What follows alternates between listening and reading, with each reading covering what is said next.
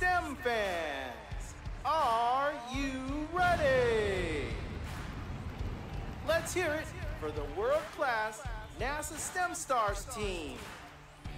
From NASA centers across the country, we present Astronaut Doug Wheelock.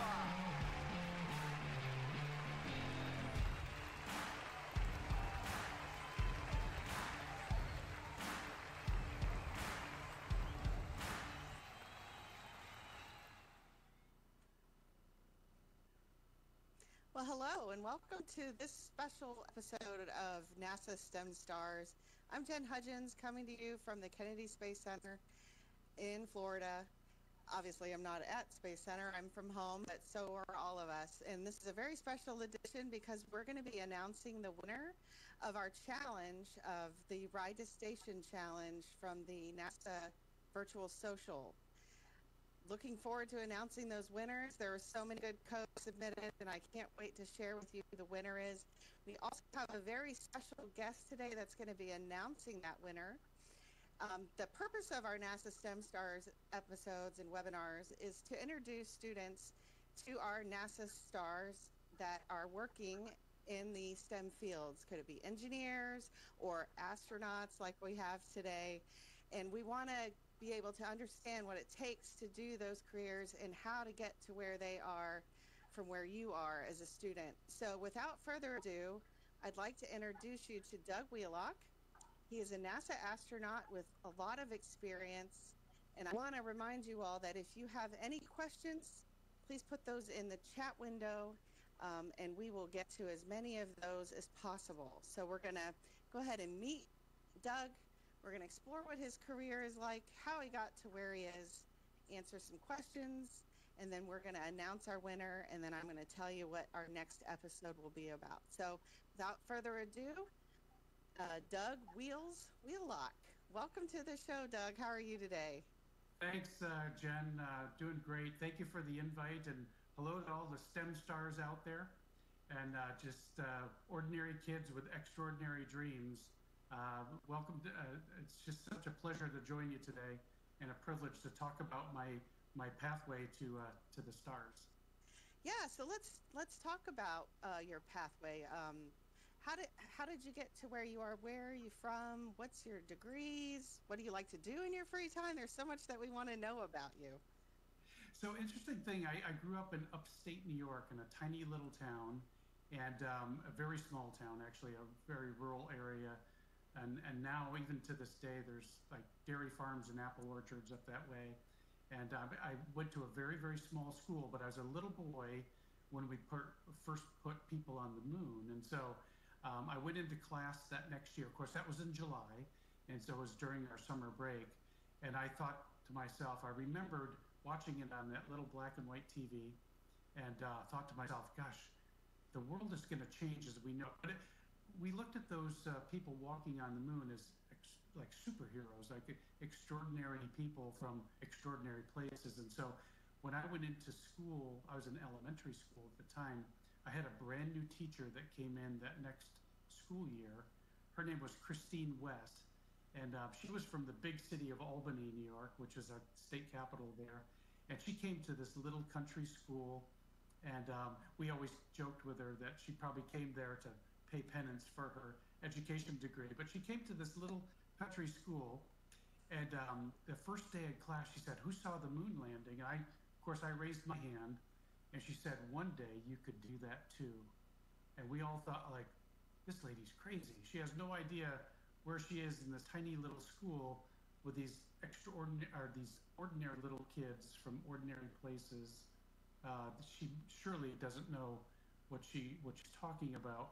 And I thought that for many years, and then as I went along, I began to reflect back on those words as I was going through my career. And I thought, I wonder if Miss West was right. I wonder if just ordinary kids like me could go to the moon or what have you. And it was years later, when I was selected as an astronaut in 1998, many years later, I got a chance to meet Neil Armstrong. And I had been an astronaut for 3 days, and I had a brand new flight suit. And we had dinner set up, and I sat at a table next to Neil Armstrong, and my knees were shaking, because I kept thinking back. I knew the awe-inspiring feat of that first step on the moon, but I reflected back on my childhood, and I thought to myself, what am I going to ask Neil Armstrong? He's a superhero, an extraordinary person. And I asked him, I said, Mr. Armstrong, when you were on the moon, did you get a moment just to sort of reflect on what a profound moment it was in human history? He said, I did. I had so much deep breath. He said, I thought about those engineers that built that rocket that got us there, and I was hoping when we pushed that button, we could launch to go back home to Earth. And I thought about my teachers, I thought about my family. I thought to myself, how does an ordinary boy from Wapakanda, Ohio, end up? We all laughed, and I thought, that's a familiar story. I said, that's my story, and the reality is that's the story for all of us.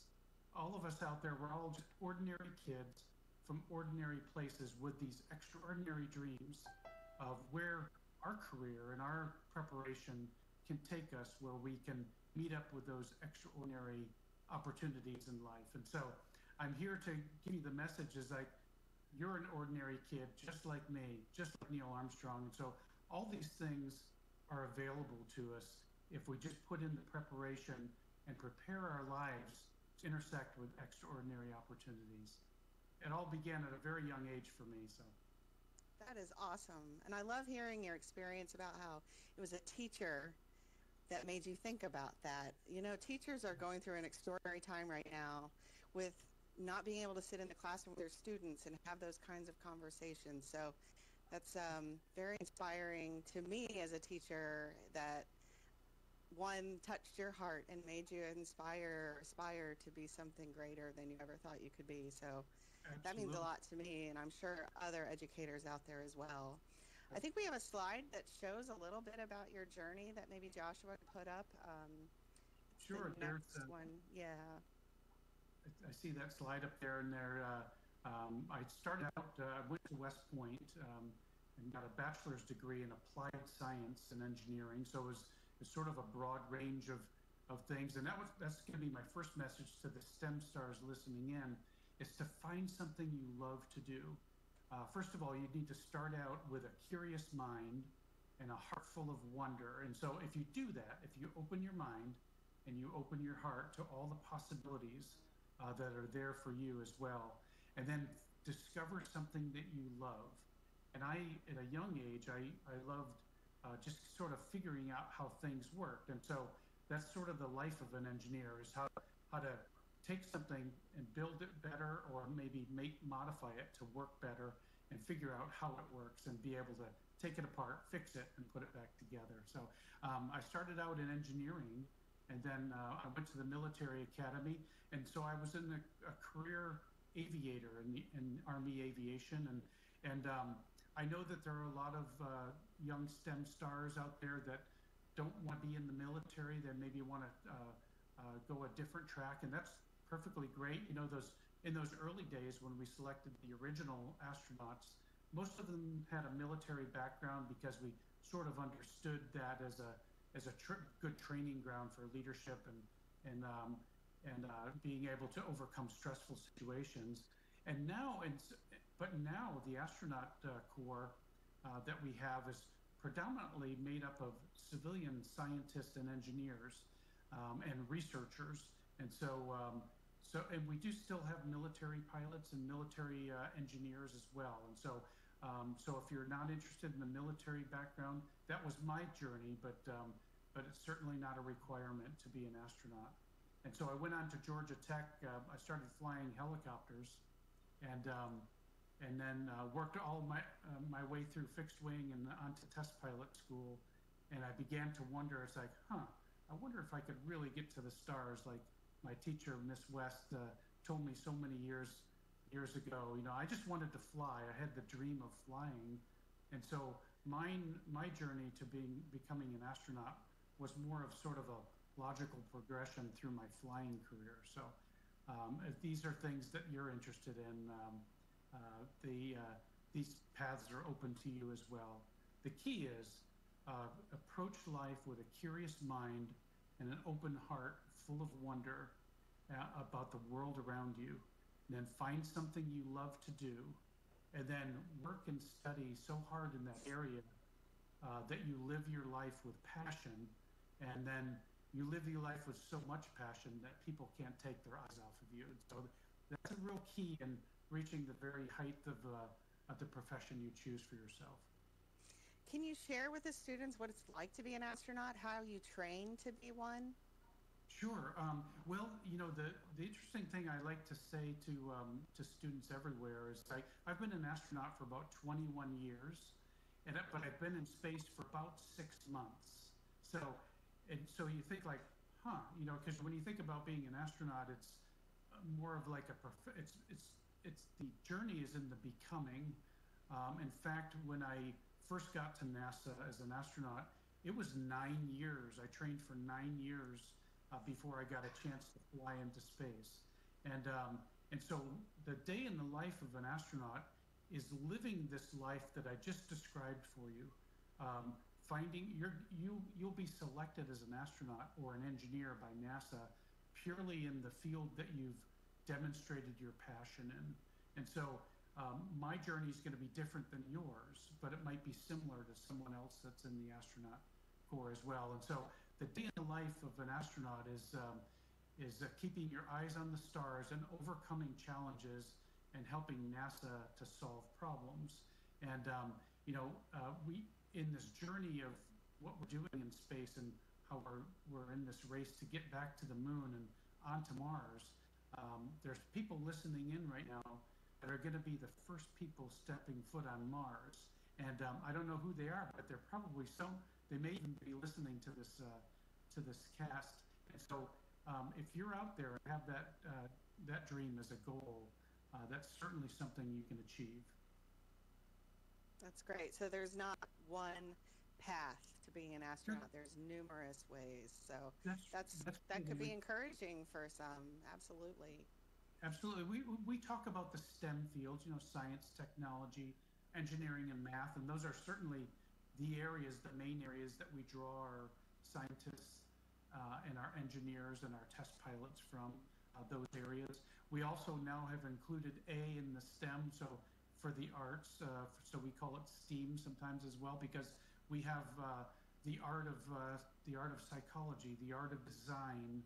All of these things are becoming hugely important as we design new spacesuits, new spacecraft, as we design the human factors involved in building the inside of a spacecraft, where you're going to be isolated for maybe a period of months, maybe getting to Mars or what have you. So we include all of those disciplines in the STEM areas, and also in the areas of the arts in design and psychology as well.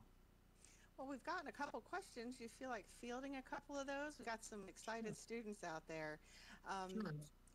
What excites you most about space? Oh boy, it's just it's for me it was just a dream of being a part of something much bigger than myself, and so the thing that excites me the most is we're always pushing the boundaries at NASA to what we think is possible.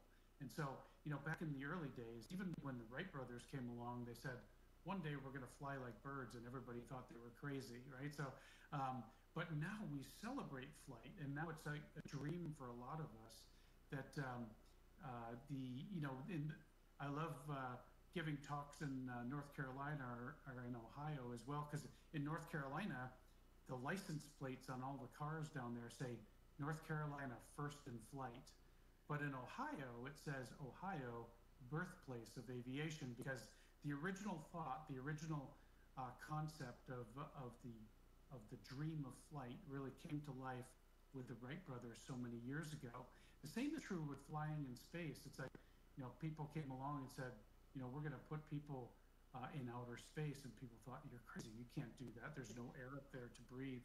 But we had these dreams of how we can how we can sustain life and how we can thrive as humans in space, living and working in space. And by virtue of doing that, the magic of NASA comes along, which isn't magic at all, but it's the idea of taking a spark of an idea and make it become revolutionary, sometimes in a completely different area of science. And we have just the history, our space history is replete with these examples of how we've taken just a spark of an idea, and NASA kind of nurtures that, and it becomes revolutionary in the way we live our lives. You know, you're probably listening on a device, a computing device of some sort.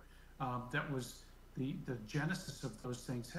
Were in the development of our equipment to go to space, and so a lot of it, and all of what we're doing on the space station, all of our science, all of our research, is to bring that back safely and effectively to the Earth to make life better here, because our end goal at NASA is to help you take better care of yourself, help us all to take better care of each other, and help us all to take better care of our planet.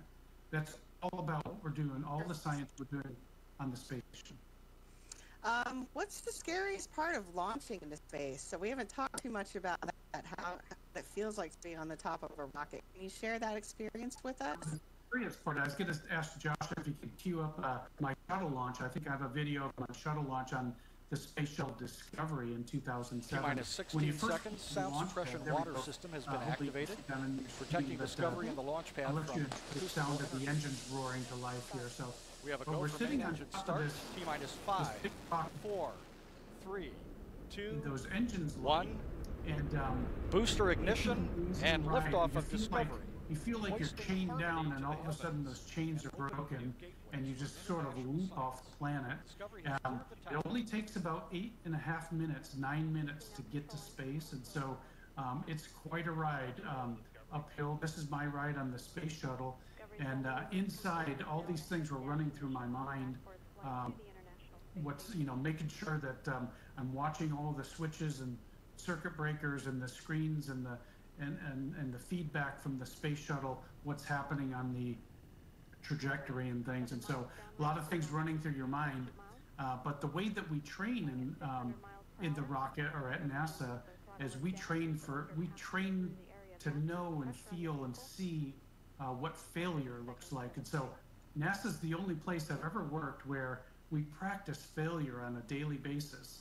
And the reason we do that is we want to be ready. So when that moment comes along, we're ready. It's almost like taking the ordinary and being ready for the extraordinary. And so the very same thing happens when you're on a rocket. And then 8.5, 9 minutes later, you're in space and everything's floating. I remember on that shuttle launch, everything was floating, the engines cut off. I took my helmet off and I floated it right here in front of me. I floated my gloves right there in front of me. And it was a euphoric feeling of just floating around and being in weightlessness. It's a wonderful experience. That sounds absolutely incredible. I hope all of us get to experience that someday, that feeling. We've had some questions that are very similar to each other, like what kind of training did you have? Did you have to learn Russian, and how much? How difficult, what's the most difficult thing you've had to do as an astronaut? So these are all kind of related to your training. Sure. Actually, for me, one of the hardest parts was my second launch was on the Russian Soyuz. I don't know if Josh could maybe bring that up with a little bit of sound, and I'll talk over it. But it was 3 years later, after I got back from space, I went on a 6-month mission. This is my Russian Soyuz launch. Quite a bit different experience than launching on the shuttle, and some of the training you have to go through to launch on this Soyuz. The hardest part for me was learning Russian, because you had to speak and operate your procedures and all the equipment on board the Soyuz. It's all written in Russian, and so and to be able to communicate with mission control in Moscow as well. So that was the hardest part for me, really, was to learn the Russian, because the rocketry and the experience that I had on the space shuttle in space really paid dividends when I got to my mission, my 6-month mission, because when I got to space, I was able to do 3 spacewalks on my space shuttle mission. And then during the summer of 2010, 3 years later, I was able to do 3 more spacewalks. And just getting that and building on that experience has helped me be able to pass that torch to the earlier career astronauts now that are coming along that are on the space station. So a lot of that training is underwater. We spend a lot of time underwater. I think I may have a photo of me being lowered into the water. We practice our you can see up on your screen, we practice our spacewalks underwater because we still have gravity underwater, but we can make ourselves neutrally buoyant. So in the water column, as you're working on your task, you feel like you're floating, and so it gives you the sensation of being in space. That picture that you see on the far right of your screen is me doing an emergency spacewalk in 2010. I had to ride on the end of this robotic arm, and so there I'm out in the blackness of space, and it's kind of scary being out there. One thing that you can't simulate is in that robotic arm, you're actually floating in your suit, and so you can't actually feel your feet in the bottom of your boots, and so it's kind of an uneasy feeling when you're kind of riding along and you're just floating inside of your suit as well. So a lot of training, a lot of the training that we do, we practice things malfunctioning and things. We try to think of what's the next worst thing that can happen, and we plan out our simulations by failing. And then because we want to know what that feels like. That's, as humans, that's one of our biggest fears is the fear of failure. That's why a lot of times we don't try new things because we're afraid of failing or what have you. But you look at all the great inventors over the time, the Wright brothers, Thomas Edison, all these great inventors, they failed time and time again and learned from their failures. And so we practice that at NASA. So when the day comes, when we actually have a failure in space, we're ready for it. Well, as you know, the challenge that we put forth to students is a ride to station challenge, where they had to write a code about docking to the International Space Station.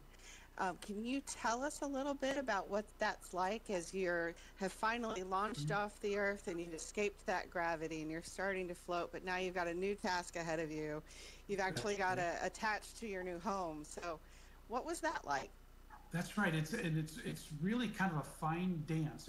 We're actually orbiting the Earth at 17,500 miles per hour. So that's about 5 miles per second, 8 kilometers per second. So if you can imagine that, it's like faster than a bullet. We're trying to, so we launch into the space station. So the space station comes over and we have a very short launch window to be able to catch up and rendezvous with the space station. So we actually have to match our speed with the space station, which is very, very difficult, but we have computers on board that calculate these trajectories. And then I remember catching up in the space shuttle, catching up to the space station. I remember looking through the reticle. First it looked like just a bright star, and as we got closer, I thought to myself, wow, it's so amazing. It was just almost as big as a football field, and you could see the solar arrays and everything. It was just like being in a movie or in a dream or something. And so, but then, you kind of line up your sights with we actually have a reticle with sort of like a bullseye, and we bring in the docking port into our sight, and then we do slow pulses as we come in and correct to be able to dock. And so we try to make it as smooth as possible. In fact, when I was on the space station in 2010, during my 6-month mission, whenever we had a ship docking, whether it was a Soyuz bringing people up or just a resupply craft with new supplies and food and I would go just before it's ready to dock. I would go listen. I'd put my ear on the hull of the hatch, and I could hear the mechanical latches click in, as it docked to the station. It's quite amazing opportunity. It's sort of like throwing a football or kicking a soccer ball to someone, like passing a basketball or what have you. so if you're a quarterback or something in football, and you have your runner running across the field as fast as they can, when you throw to them, you don't throw right at where they are now. You throw at where they're going to be when the ball gets there, right? So the perfect pass will match up with the receiver. We have to do the very same thing with the space station and the space shuttle or the Soyuz. And coming up next week, the SpaceX vehicle that we're going to be sending up on our crew, our commercial crew. So we have to do the very same thing. So we have to wait till the space station's just right, and then we launch to intercept the space station's trajectory. So that's awesome. We probably have about time for maybe one more question. So has your outlook on life changed since going to space? It really has, and actually my experience in space has really helped me, and I have a couple of pointers for you guys, all of us that are now quarantined or isolated in our homes. Some of the things I learned in space, I used to dream when I was a little boy. I used to dream about what it would be like to live on another planet or to travel to another planet. And be on Mars or Pluto. Pluto was my favorite planet when I was a kid. Who thinks Pluto should still be a planet? I'm with you, but and we all saw those beautiful images of Pluto that our NASA New Horizons mission sent back just about 4 years ago or so, 4 or 5 years ago.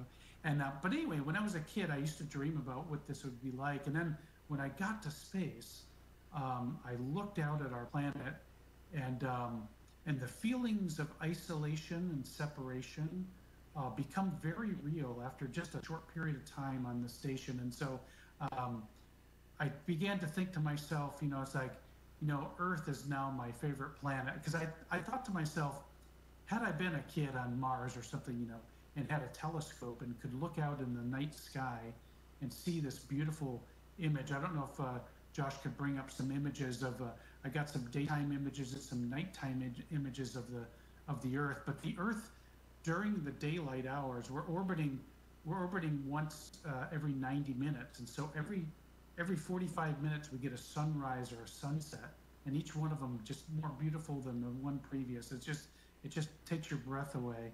And when you experience this, I began to think to myself, in the daylight, the Earth is like an explosion of color. There's a good image there. It's like an explosion of color in this vast empty sea of darkness. And then at night, you could see the city lights, the mosaic of the city lights and you could see the aurora, and you could see lightning strikes on the Earth. And I thought to myself, had I been a little boy on Mars or something and could take my telescope and look out into the distant sky, night sky, and see this beautiful planet, this beautiful blue planet that's glowing with color in the daylight, in the sun, and then just raging with light at night, it would be how much more vivid my dreams would be to be on another planet looking at Earth. So Earth is now my favorite planet. And so when I came back, it gave me a new appreciation for, because living up there for 6 months, there's a lot of things that are absent that we sort of take for granted. And I'm thinking mostly like sounds and smells of the Earth. And I call them evidence of life, because on the space station, we recycle everything. We recycle our breathing air, we recycle our water. In fact, we have a joke on the space station that yesterday's coffee is tomorrow's coffee. So let that sink in a little bit. Enjoy your coffee while we discuss.